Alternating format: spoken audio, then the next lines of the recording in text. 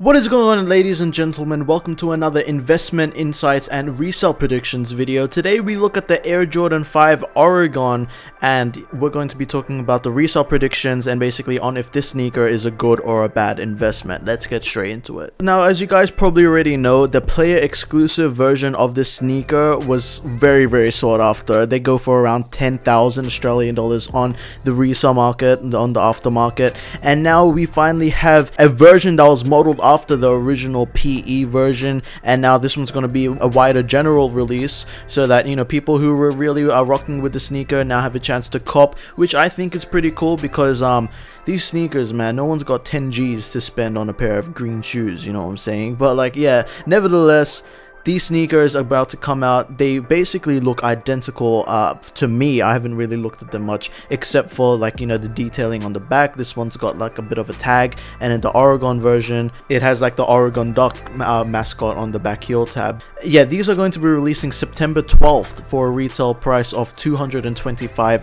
USD, or I think around 300 Australian dollars.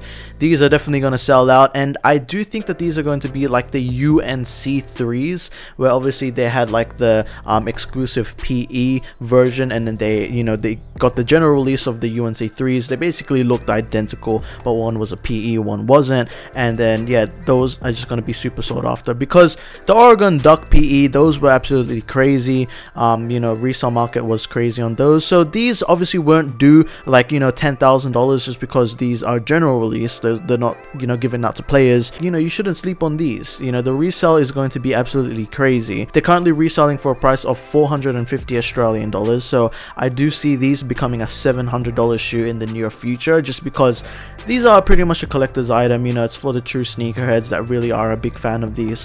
For personal wear, I think that you really have to know and really respect the history of the Oregon Duck PE, or just like you know, the game in general, or you have to have massive respect for the team, everything about Oregon. To the average person, I don't think that they look at these and then they think, oh, you know, I got a cop. You know, it's not really that much of a wearable colorway just because it is a really weird shade of green.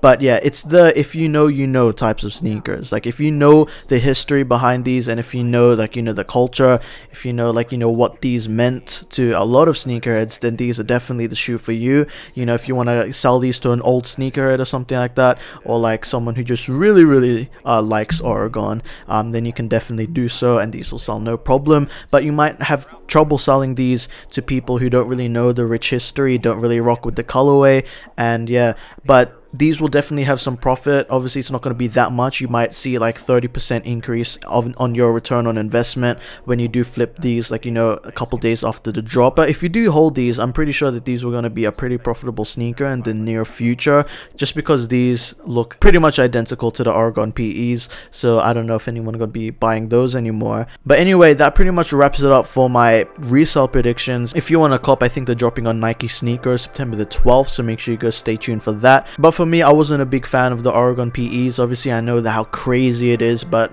for me, when I like to buy sneakers, I like to rock them, and these aren't really sneakers that I could rock. But obviously, to each his own. Some people really dig the color green, some people like that kind of style, but obviously this isn't this type of sneaker where you can just sell to anyone and then they'll automatically buy it. You know, you have to do a bit of digging. You have to like find the right buyer, and then it'll be worth your time. But yeah, keep that into consideration when you're choosing to buy these shoes for resale, because to me, I'll flip these locally. There's not really that much profit to be made. Like I said, maybe 30% on your return on investment, but it's definitely a fire sneaker nonetheless. So much history, and I'm glad they finally are making a general release for this sneaker. But yeah, that pretty much wraps it up for this video. Thank you all so much for watching, and please let me know down in the comment section below what you guys think about this sneaker. Do you think it's a cop or a drop? And yeah, thank you all so much for watching. Catch you guys next time. Peace.